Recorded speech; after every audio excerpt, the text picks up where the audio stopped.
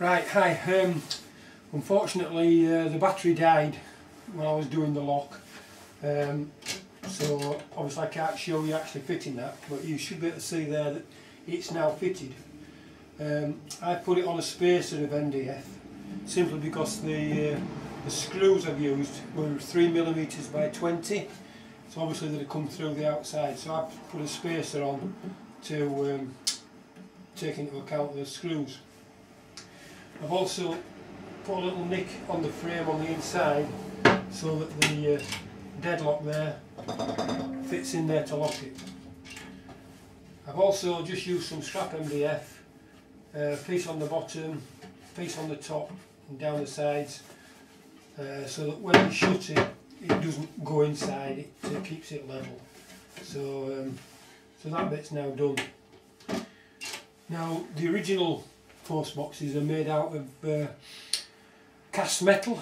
They made the front and the back separately and then joined together, and they have like a big step around this side. So the way that I deal with that is using some wood, and I've cut this on the table saw, but it's roughly 9mm by 6mm, 7mm, and I mitre the corners, and I fasten a piece on the top there, and then another piece down each side to give that step, and then I use some of this, which is half round beading. Again, this is roughly 21mm, and then that goes on the front, which obviously hides the joins, and when it's all done and mitered, it gives the effect. So I'm going to go ahead now and do that, and then when I've done it I'll come back and show you it.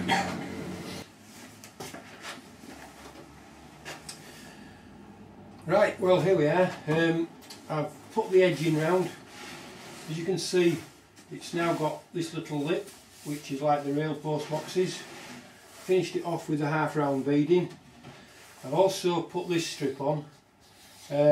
With this, you can't put this on until your beading's on, because you need to cut it round to fit round the beading, and the shaping I've just done on the belt sander. So that bit's done. You also see I've cut out the letters Royal Mail and stuck those on.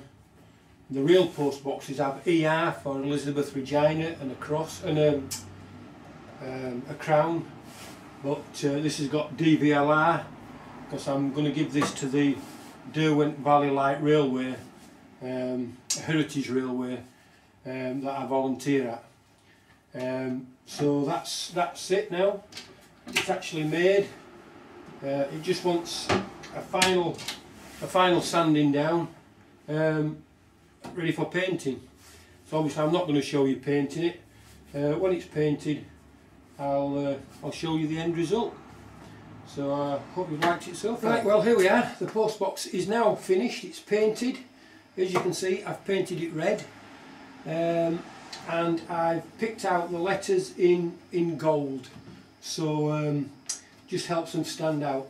Now the real post boxes, when they're newly painted, are very shiny, gloss, bright red. But after they've been in the weather a few years, the shine dulls off and the colour dulls down. And I try to paint mine in that dullish red rather than the actual very gloss red, just to give it a look of that it's you know, been out in the weather a few years.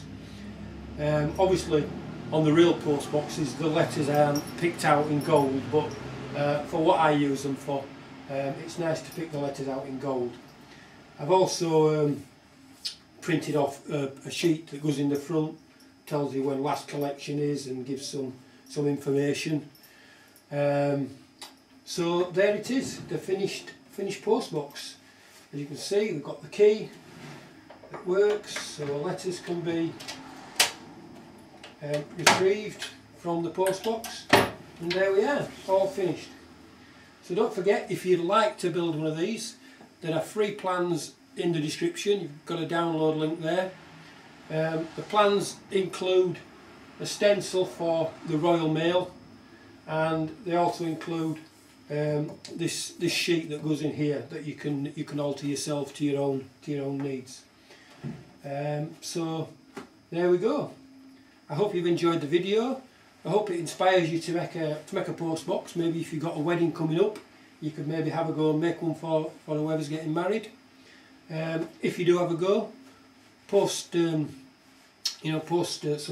pictures of it in the comments. Everybody would like to see.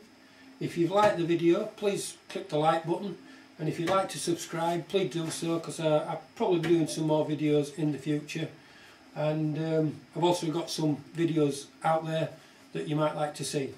So thanks very much for watching, and we'll see you next time. Thanks.